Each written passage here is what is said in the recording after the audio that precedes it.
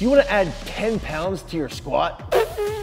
Then this video's not for you. Say 10x if you know what I'm talking about. We're gonna give you 5 methods to 10x your squat.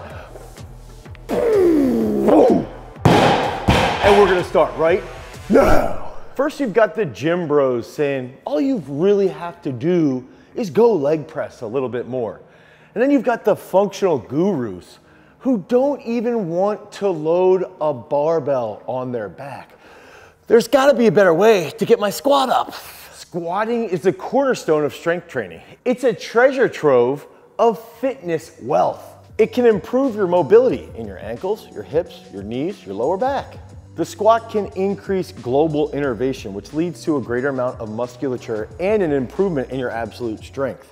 It can improve the way that your body coordinates, so it can increase the communication between your quads, your glutes, your lower back, your entire posterior chain for that matter, including your hamstrings, and even to a point, your calves. It can improve that dynamic trunk control, which will make it easier to execute high-speed movements. Before we start smashing those squat PRs, we're gonna be giving away 1 free t-shirt to anyone watching this video. All you have to do is comment down below, make sure that all of your notifications are on, you've subscribed to the channel, and then you've gotta show up to next week's YouTube Live, which is gonna happen Tuesday at 9 a.m. Eastern Standard Time. Now, let's get back to smashing your squat PR.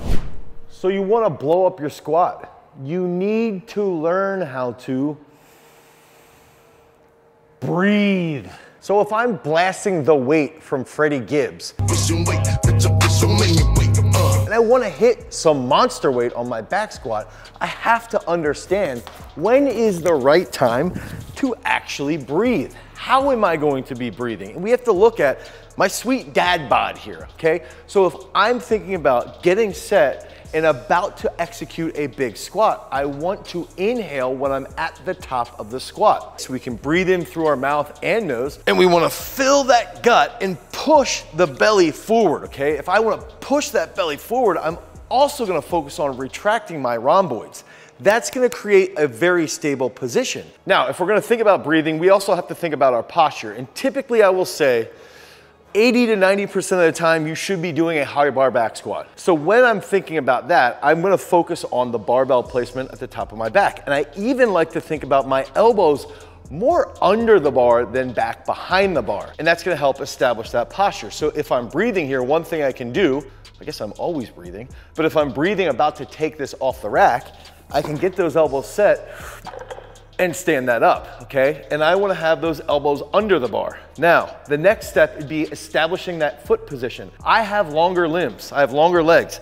I like to squat where I tend to pull with my deadlift or pull with my snatch or pull with my clean. So I'm in this position here, and I want that upright posture out of the bottom. I don't want to be leaning forward. If I have a low bar back squat, my elbows will get a little bit more behind the bar, and that's going to be okay with that barbell position. Now again, if I focus entirely on this, and I'm not actually talking, my squat would be established with that foot position in the pulling position. My elbows are underneath.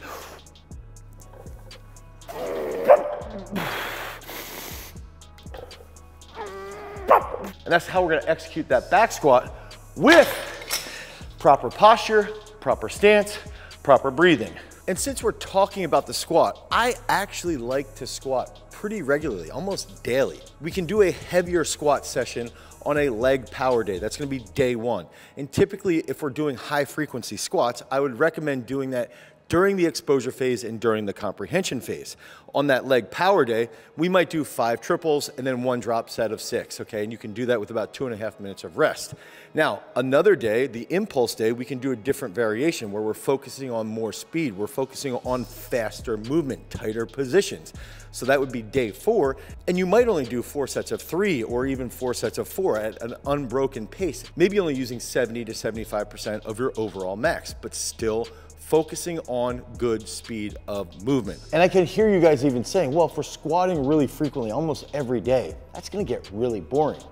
But fortunately, we can get really creative with variations that will also lead to an improvement in your overall back squat. We can do a back squat, a front squat, a single leg squat, a pause squat, a double bounce squat, a tempo squat, with a slow eccentric, a low bar squat, a zombie squat, a box squat. That's about it.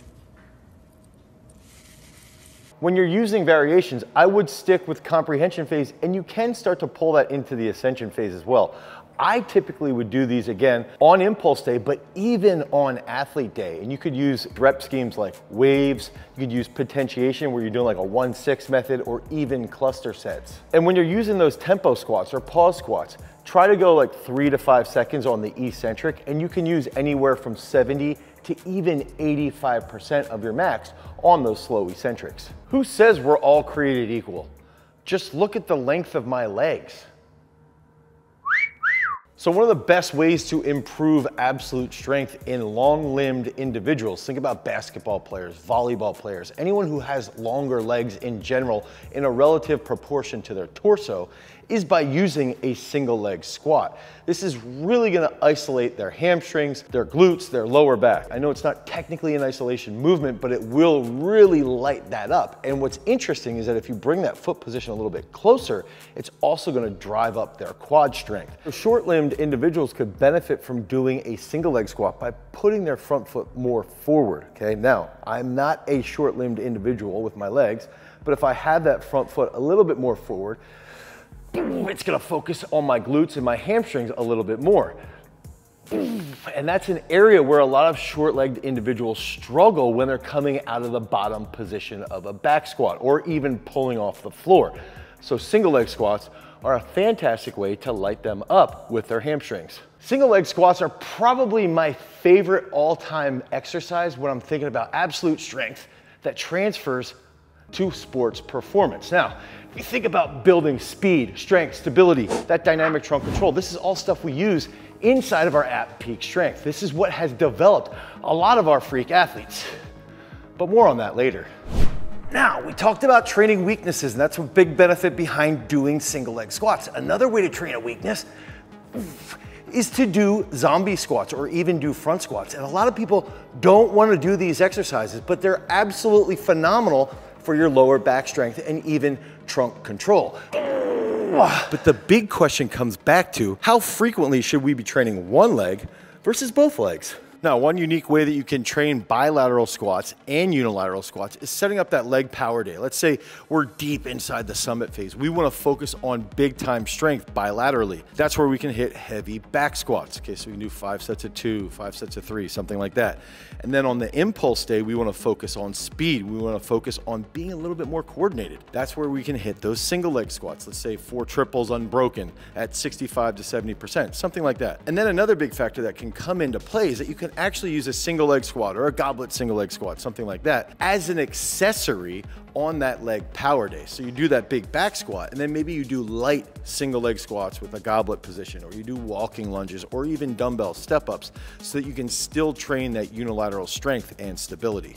And you can use all these variations to target your weaknesses inside of our app, Peak Strength. You can head over to peakstrength.app, the Google Play Store, or the Apple iOS Store, where you're gonna get 7 free days of training. That's gonna include 5 free workouts where you're also going to see how much tonnage you're lifting in each and every workout. And during these 7 free days, you can cancel at any time. The worst thing that you can get is 5 free workouts. Now, start that journey so that you can attain that peak strength. And we've got one more trick that we're gonna give you to help blow up your back squat. So thick thighs saves lives, but what does that matter if you can't move quickly based off that force production? And that's where plyometrics comes into play. If we're focusing on improving blast impulse, now we're gonna be able to recruit at very, very high speeds.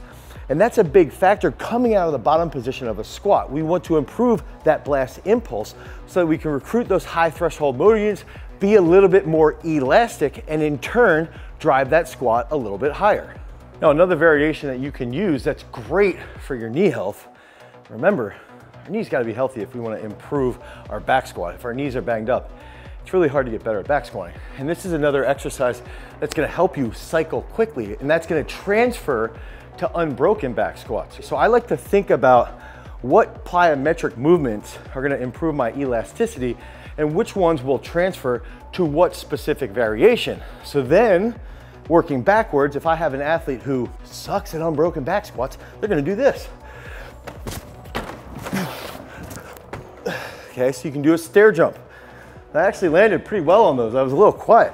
Now, another factor that I like to do is that if we're training on athlete day is gonna be day 3. Again, we go over this inside of peak strength. We're gonna do unilateral jumps and bilateral jumps. And the reason we do that is because we wanna see, does the athlete have any glaring issues unilaterally? Do they hip shift? Do they cave on one knee to the other? Because that can lead to problems in their overall performance. So that's where this jump series might come into play and help alleviate any of those problems. Start on one leg here, land 2 legs, plant, come back, jump. That's a really unique bilateral and unilateral series that you can use to improve your elasticity. A lot of people who squat all the time sort of move like this, and you know who I'm talking about. So we need to make sure that we're being as athletic as possible. And then finally, we can also just start with an easy box jump here, come back, and react as fast as possible. So this might be the first one that you do.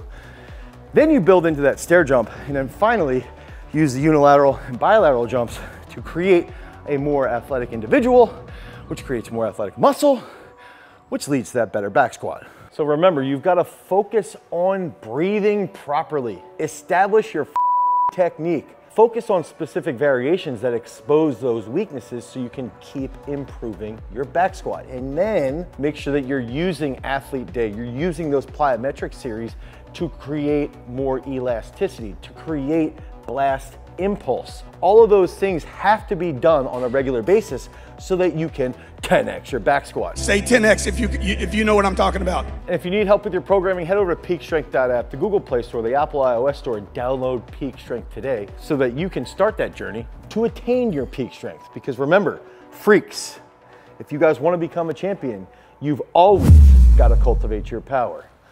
Peace.